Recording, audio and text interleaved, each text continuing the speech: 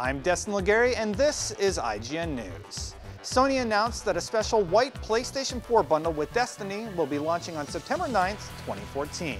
It will include the console, a game, and a 30-day PlayStation Plus subscription.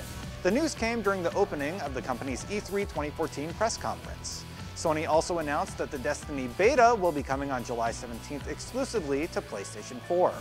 Additionally, beginning this Thursday, June 12th, through the weekend, PlayStation 4 owners will be able to play the first look alpha of Destiny. For a chance to play, you'll need to sign up on the official Destiny website. Bungie is going big with Destiny, the first game from the studio since it parted ways with Microsoft and the Halo franchise. Activision also believes in the MMO first-person shooter, having put $500 million into the game's development and promotion. Destiny offers up different classes for players to choose from, including Hunter, Titan, and Warlock, with a large focus on cooperative multiplayer. With so much riding on online, Bungie is holding a beta for Destiny next month ahead of the game's scheduled release on September 9th.